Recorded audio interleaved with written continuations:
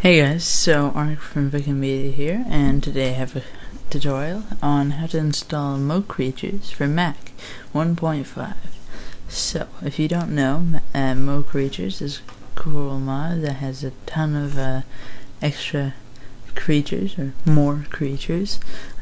Sharks, dolphins, werewolves, boars, horses, tameable horses, and now piranhas, and a whole bunch more creatures. So this tutorial is for 1.5, but I'm going to be updating this all-in-one zip folder as there's more patches released. So in the description of this video, make sure to download this zip file, not the one from the page, simply because this all-in-one zip file has all the other mods that you need, such as mod loader, audio mod, and GUI mod, all in one file. So when you open it up, it'll be just like this, with Minecraft jar tool, which is very handy, as you'll see in a second.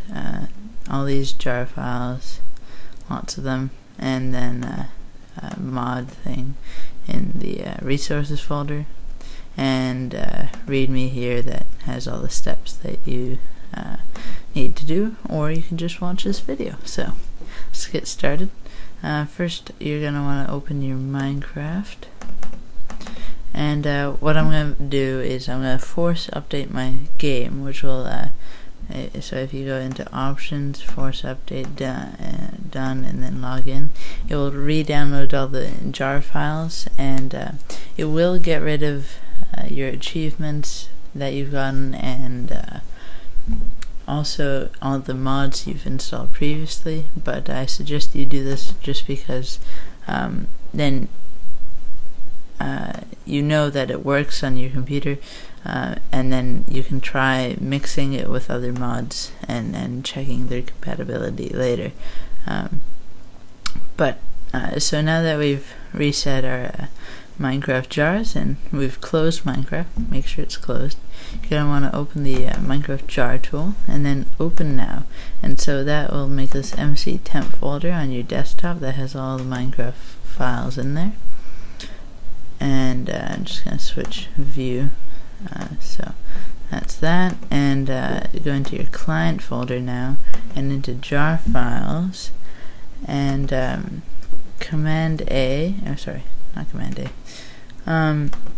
just select all these files.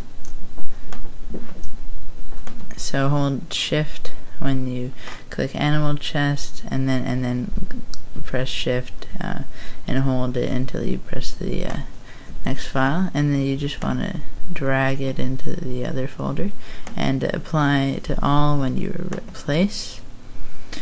And now you have a mix of all the mod files in your normal Minecraft files, and now you want to go back to your Minecraft jar tool and recompile now,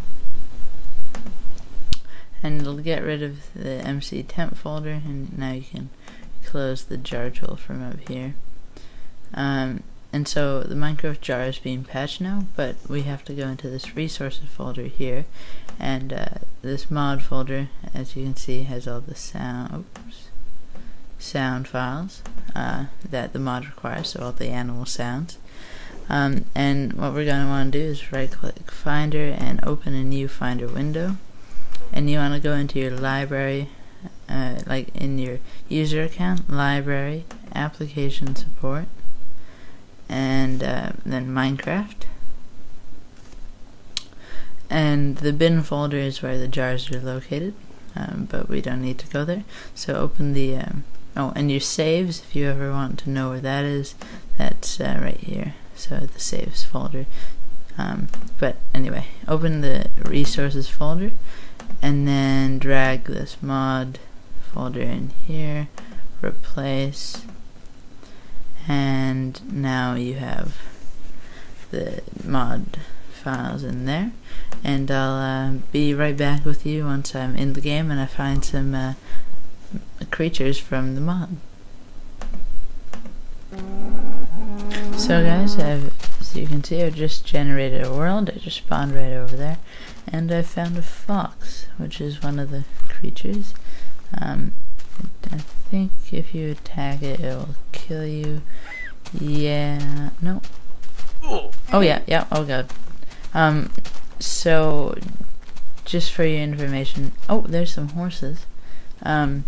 This mod is only for single player. Unfortunately, I really wish it was for multiplayer. I do believe there's a mod called Dincraft, which allows for single player to multiplayer compatibility. I'll probably make a video once I try that out, but for now it's only single player, so you can tame horses and do all that, and it's a very, very cool mod. So hopefully you enjoyed, and yeah, see you next time. Next real episode coming very soon. We've just been really busy with exams, and probably gonna record one later today, and hopefully it'll be up by tomorrow, but no promises. So see you later, guys.